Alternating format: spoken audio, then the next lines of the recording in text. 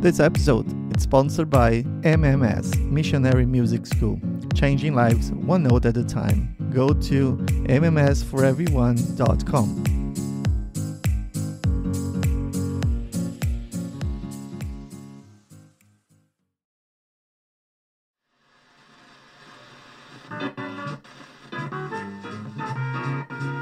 Oh, I like it.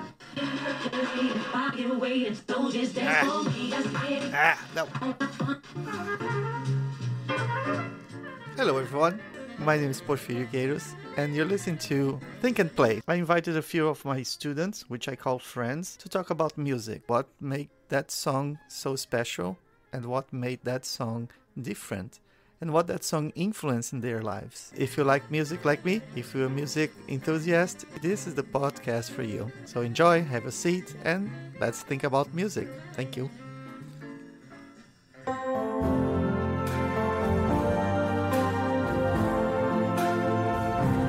I see trees of green, red roses too. I see them bloom for me and you. And I think to myself, what a wonderful world.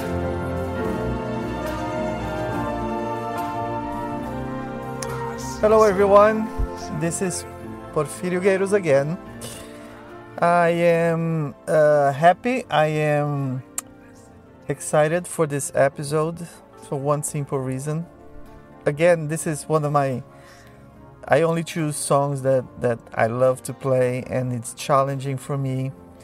So on this episode, I chose a song by Louis Armstrong. And the name of the song is What a Wonderful World. Well, What a Wonderful World, it's a timeless classic. It's one of those songs that I tried really hard to change it. So I tried some Brazilian vibe on the song. And then I tried for like 3 weeks. I've been trying to change the song, but in the end, I didn't like it. I don't know if it's I'm getting old and more traditional. So what I did with the song, I played as is. I just added some orchestra, I played the piano on it, and I'm respecting Louis Armstrong arrangement, the orchestra piece. It's a beautiful song. Well, a few things it's interesting on this song. It does. First of all, this song was released in September 1st, 1967.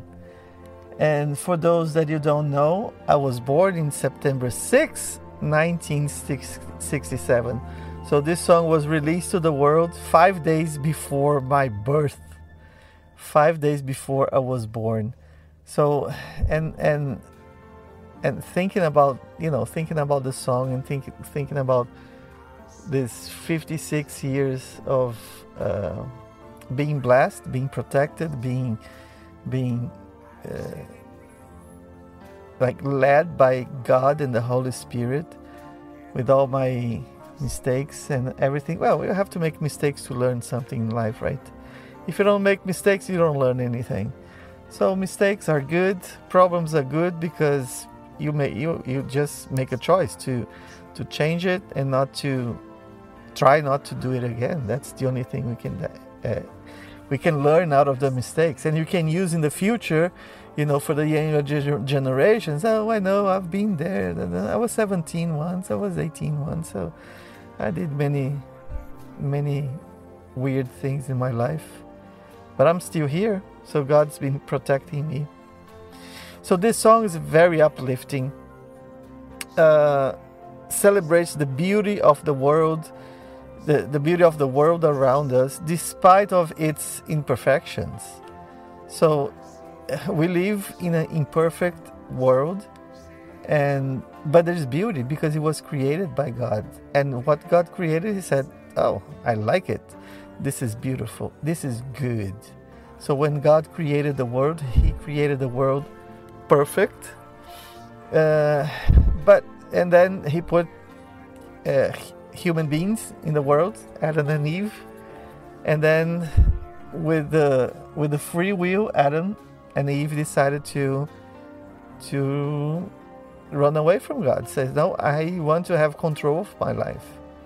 And then everything started to, well, God's still blessing the world because that's his creation, that God still protects the world, that's his creation. But the world became a place of not very, the world became imperfect. But even though many things, we can think about many things and we can dream about in this like beautiful world, a perfect world. Some people have visions of this utopic world. Can I say this? Utopic. It's a world that if you have human beings, it's going to have problems because the problems is in us. It's not in nature. It's not in the animal kingdom. We are the problem, and we need this. Well, we have this big void, empty void that we need to be satisfied with something. We need happiness because we feel sad.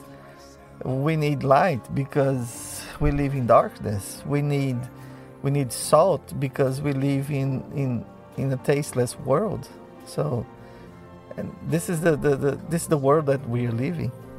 Yeah. So, but this song it has a message of optimism and hope. And one day we're gonna live in this beautiful world. So the words, what's the word says? I see trees are green, red roses too. I see them bloom for me and you. And I think to myself, what a wonderful world. I see skies of blue and clouds of white, the bright, blessed days and dark, sacred nights. And I think to myself, what a wonderful world. The colors of the rainbow, so pretty in the sky, are also on the faces of people going by. I see friends shaking hands, saying, how do you do? And they're really saying, I love you. It's very, very dreamy world. Because in the world that we live today, we don't have that much. We have a lot of hate and a lot of rage and a lot of, well, this is what I believe. I believe like 80% of people, they try to be nice. They try to be nice to other people around you. But there's a 10-20% that they don't care. They don't. We are all selfish people. We want to protect ourselves. I want my happiness. I want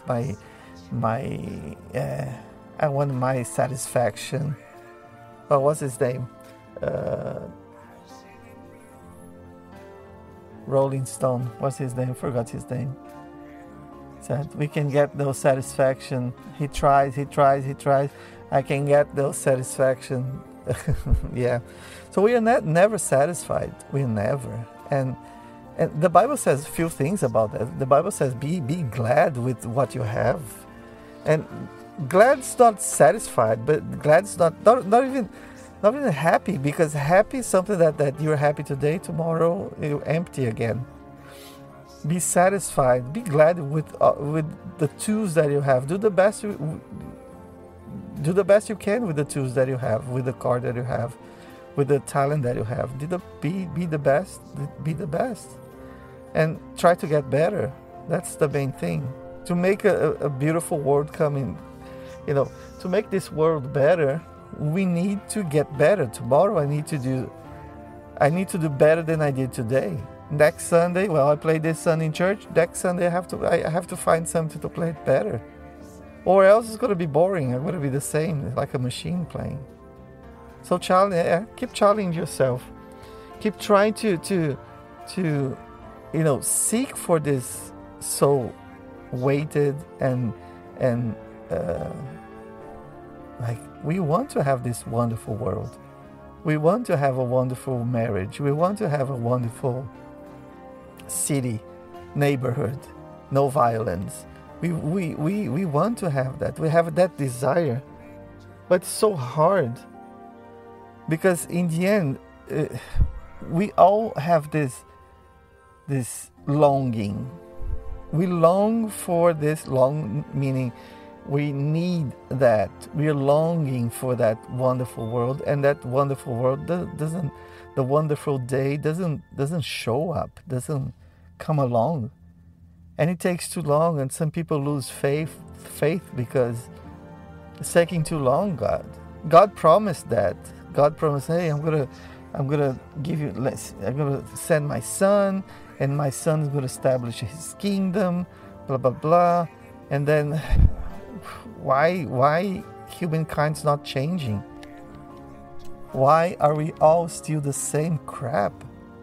Why we keep on, making the same mistakes over and over and over and over again? Yeah. It's my place of rest. Okay, hold on. My soul is groaning. Our soul is groaning for this wonderful world that somehow I miss. So I have this feeling inside my heart that this is a world that I want to live. And I'm going to quote, I have a good friend, Dr. Blaine Charette, and he used this quote by C.S. Lewis.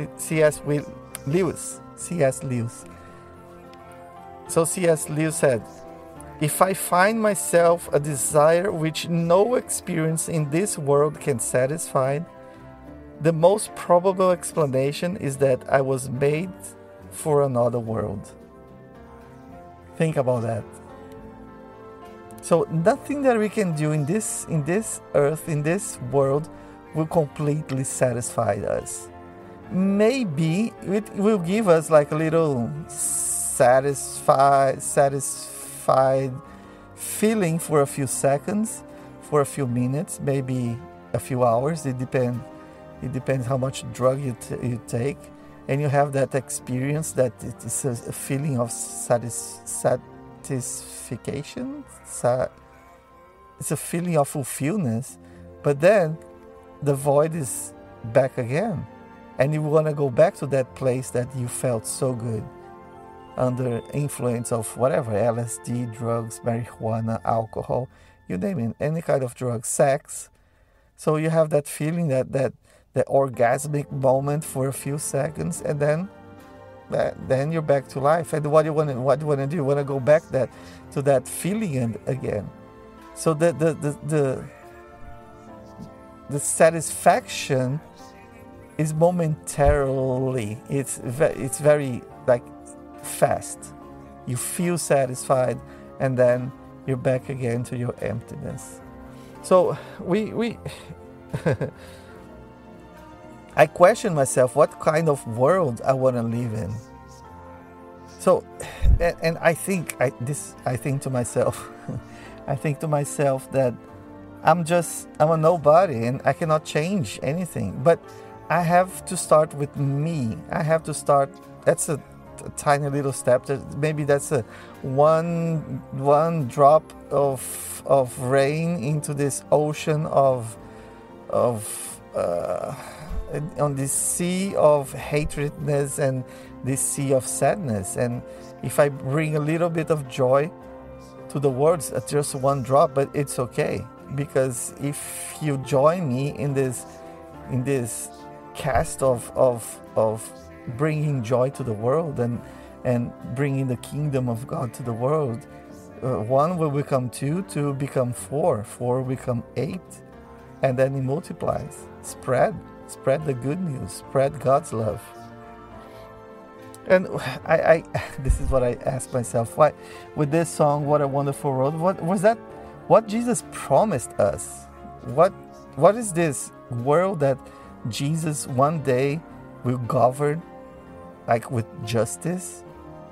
So that's what the Bible says. One day Jesus will come to rule the world for 1,000 years, and then new heaven and new earth will be created. So we expect that. We've been waiting for this moment for like 4,000, 5,000 years.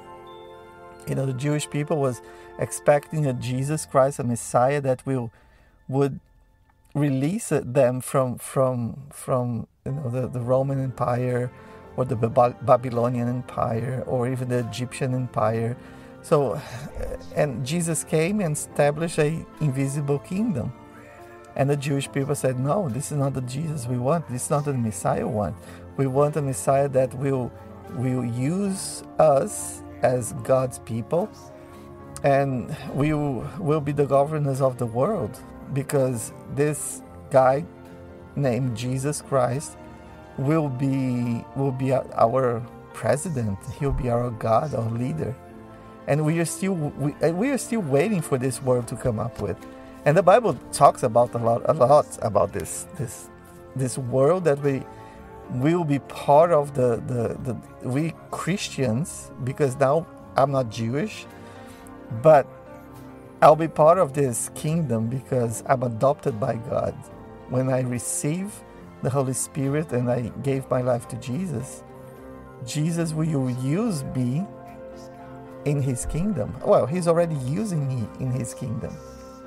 So, just because I live in this body today, my eternal life is still going on. It's eternal. My physical body will die, but my spirit will be eternal. And I believe in the resurrection of the body. If I die tomorrow, I believe that when Jesus comes back, He will resurrect me and everybody else to be judged, to govern with Jesus. Oh, there's a perspective of a perfect world that one day will be established by Jesus Christ. So it's not a perspective, it's a promise in the Bible. So the Bible says that Jesus Christ, the Son of God, will establish a physical world here in this earth. And one day in the next future, Jesus will come back to establish this kingdom. He will. It's promised. Believe. So it's not me saying, it's the Bible saying. Now, everything in the Bible was fulfilled in the Bible. Every promise, every prophet that said something, it was fulfilled in the Bible. So the Bible says in Revelation that a new government will be established by Jesus Christ. A kingdom of God, or a kingdom of heaven, will be established in this earth. And I will be with Jesus, governing and be used by, I'll be under His kingdom. So Jesus will be present with us. And here's some the aspects of this of this kingdom. It's a perfect kingdom. It's not governed by human beings full of mistakes and envy and greedy and corruption. No, it's going to be a kingdom that will be perfect. Will not be corrupted. Okay, so remember this: Jesus will establish His kingdom soon, very soon. Jesus will be present. Jesus will be physically present, and He will be the king, or the governor, or the God, or the absolute power over this kingdom. So a few things on this kingdom of God, of Jesus, that will be established will happen. First of all, it's going to be a righteous, and justice will be imperative. So justice and righteousness. There will be no oppression, no injustice or inequality. So we will be considered brothers and sisters. There's not going to be no one above Jesus Christ. And we all be loving and respecting each other, like as we had no how can I say, no hierarchy. So I'm the general, you're the colonel, you're the soldier. No. We'll all be the same. So it doesn't matter if you can be in charge of things, but you will not feel that you have power over someone else, or you have control over somebody else. Jesus will have the control. The Holy Spirit will have control over that person. And all we need to do is to love them and respect them and serve them and be satisfied with them. Number 2, it will be a peace with it will be a world with peace, no war or conflicts. Can you imagine how many wars we have right now? For yesterday, Israel was like attacked yesterday by the Iranians. Yeah, so we still have a conflict in between Russia and Ukraine. Conflict in China. Everywhere. Can you imagine a world that it's a peaceful world? There's no war, nothing, no wars or conflicts. No conflicts between neighbors, no conflict between your fellow drivers, no road rage, or no. You just have respect, because this is what the Bible says: love your neighbor, love God above everything, love your neighbors, you love yourself. Treat everybody with respect and equality. So no conflicts, peace, no war, and no conflicts. Number 3, love. It will be a loving and compassionate world. Can you imagine that? People living in harmony with one another. So your neighbor can be Mexican, Ukrainian, Russian, can be from China, can be black, white, blue, yellow. So there's no conflict between one another. Everybody will love. Everybody will respect one another. Can you imagine a world with that? That's Jesus' world. That's what God's promising us on this God's promised land. Yeah. Number 4, unity and reconciliation. We will reconciliate with nature. All animals will live in harmony with humans. Can you imagine? You just walk on the street and you have a deer, you have a bear, and they will not attack you, or a lion. You can have a pet as a lion, or even a snake. I don't like snake. I'm not a snake person, or spider person. I'm not into those. But can you imagine? You can live with nature. Will be together. There will be unity between human beings and nature. So there's no, I can imagine like no more, there will be roses but no thorns. Make sense? The hard thing, it will be, the bad things of nature will not happen again. No earthquakes, no floods. Everything, nature will be reestablished on this new world. Eternal life. A new world will be established and will be life in union with God. It's a place of joy, fulfillment, and everlasting peace. So, and it will last forever. So this planet, this land that we're living, it's what God created, and He said, okay, you're going to live eternally. You're going to live an everlasting, loving, joyful, and this is what He's promising. And for those that don't believe in this, for those that believe that, okay, when we die, we go back to the worm, we're going to be like eaten by worm, and you're going to go back to nothing. I'm sorry.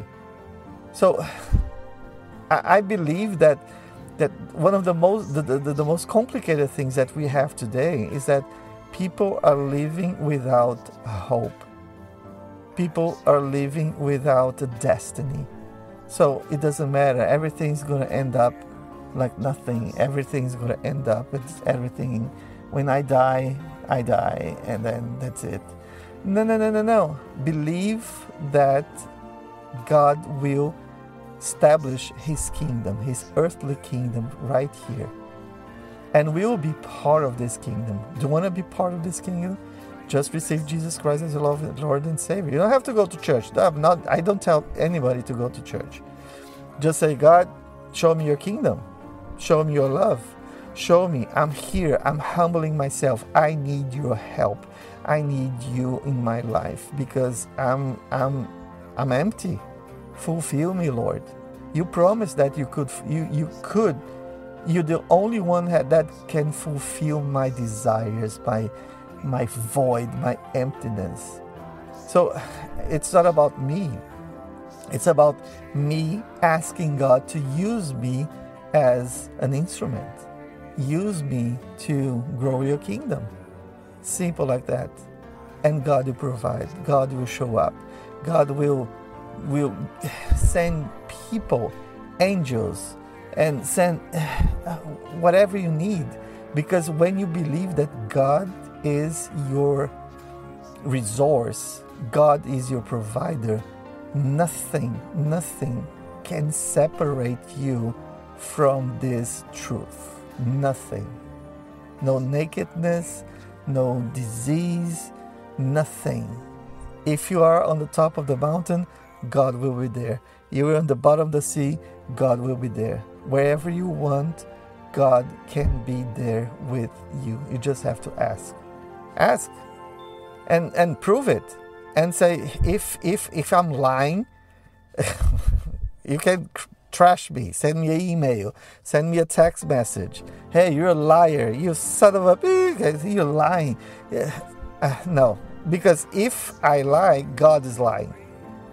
The Bible is telling a lie. And I'm not talking about me. I'm talking about God's word. That's His promise. And that's what I believe. And for many years, I didn't believe in that. I just believed that God just, I believe that God created the world, yes. But I'm the one who is in charge. So I'm the one who is, taking care of my life. So till one day, I realized that I couldn't take care of my life. I couldn't take care of the life of my wife. I couldn't take care of my life of my kids. I couldn't be there for them. And I said, God, do you? It's your word. It's your promise. So do you? And God showed up every single time, every single day. And it's funny that if you think about Abraham and Lot, we were talking about, at the church, we were talking about Lot and this morning, Pastor John. And when Abraham and Lot, Abraham was an uncle and Lot was a nephew.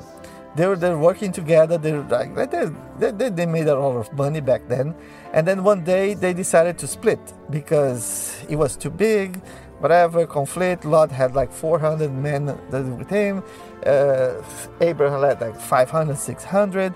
I don't know, a bunch of people that supported them.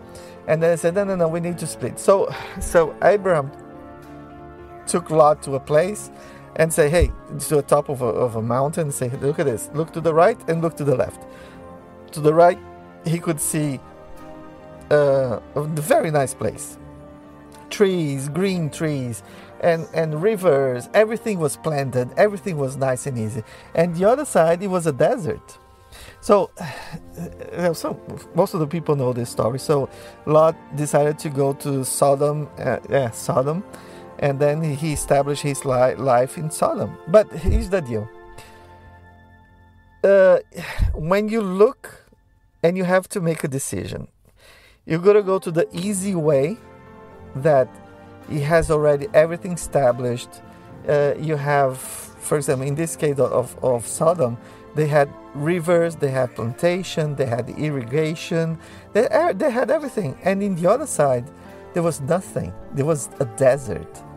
And in the desert, it's just a matter of being dependent or independent of God. So Sodom, it was an independent city. They didn't need God. And so Lot decided to go for independent. So I know I can handle myself. I know I can plant. I know I can work hard and establish my family. And Abraham says, okay. Abraham said, okay, so you go to the right, I'll go to the left. So Abraham took the hard way, the way of faith. So because on the desert, you need that God sends you rain. Makes sense? So Abraham went to the desert, went to a place that he needed God. He needed God intervention. He needed to kneel down and say, God, send me rain. I have 700 people here I need to feed. Send me rain. And God provided rain. Lot in the other way didn't need it. He had rivers. He had irrigation. So he didn't need the rain. So what happened? Oh, he still got faith. But the story, God destroyed Sodom and Gomorrah. And then Lot and his family, the angels go to Lot and save Lot and his family. And then the Lot's wife looks back and he was transformed into a pillar of salt, a statue of salt. Because the angel said, don't look back, don't look back. When you depend on God, God will tell you to do things. Don't look back. Don't regret. Faith on God's promise. Keep looking to Jesus. It's like Jesus when Jesus was walking over the water, and Peter said, "Hey Lord, can I go?" So yeah, sure, come in. And then Peter jumps on the water, start walking, and then he looked down and he just said, "What am I doing here? I'm walking on the water," and then he started drowning. So when Jesus go there and pick him up. So keep the faith. Keep looking at Jesus. Keep looking at God. God is the promise maker, and he believe me, he will fulfill all his promises, all of them. If he promised that he's going to provide for you, don't worry, God will provide. God will show up. You just have to believe. Don't trust in money. Don't trust in your ability to work hard. No. It's good. Work hard. Organize your money, organize your finances, and then let God bless you. And everything that you look around and say, this was a blessing that God gave me. God gave me a new student. God provided, I didn't get into a car accident the other day. And because I know God provided protection for me and my student. I don't know if you know, but I'm a driver's instructor in the state of Washington, and I work at ABC Driving in Shoreline. And God is providing the students, God is providing protection, God is providing everything I need, more than I need. And I want you to have this faith. I want you to embrace and enjoy God's favor over your life. Eternal life, a new world will be established, and it will be a life with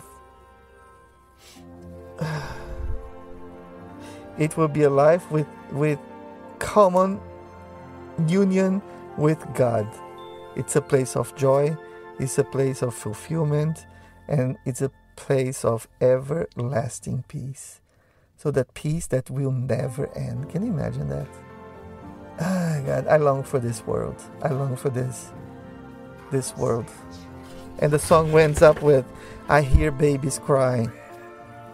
I hear babies cry. I watch them grow. They will learn much more than I ever known. And I think to myself, what a wonderful world. And yes, I think to myself, what a wonderful world this will be. So we have to have faith. We have to believe that God's promise, it will be fulfilled. They will be fulfilled, no matter what. No matter if you believe it or not, God doesn't care. God fulfill His promises. And I wanna tell this younger generation, because Gen Z, yeah, Gen Z, there's a lot of kids that they have no commitment with life. They don't care. They don't care about school. They don't care about going to work. They don't care about getting married. They don't care about establishing a family. They don't care. They just want to stay home and play video games. It's what the heck's going on with this world? You have to commit.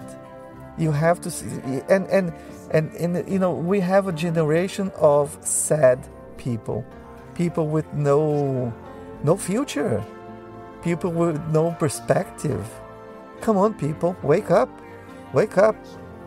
dream about this wonderful world, but you have to start something. You have to do you have to start, baby steps, and you see that God will bless you.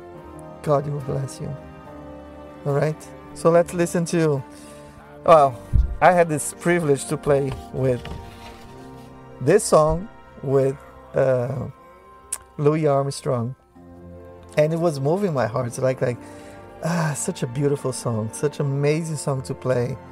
And then the change, it has a key change in the middle of the song. It's a very, very, very well made song. Very well made song. All right, did I forget anything? My soul is groaning for this wonderful world, and I want this wonderful world to start now.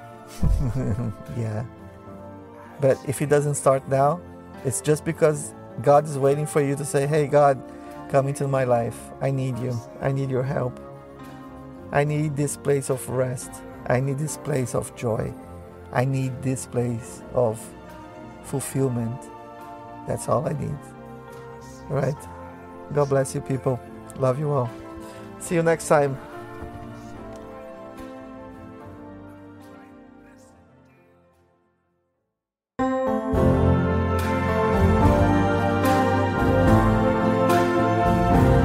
I see trees of green,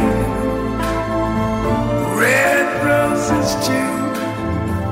I see them bloom for me and you, and I think to myself, what a wonderful world.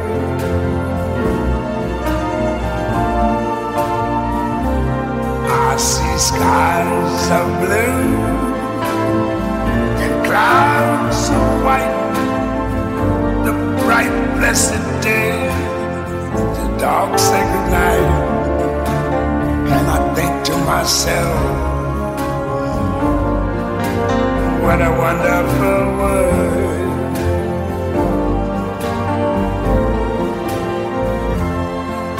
The colors of the rainbow, so pretty in the sky, are also on the faces of people going by. I see friends shaking hands, saying how do you do. They're really saying I love you. I hear babies cry, I watch them grow. They'll learn much more than I'll ever know. And I think to myself, what a wonderful world. Yes, I think to myself, what a wonderful world.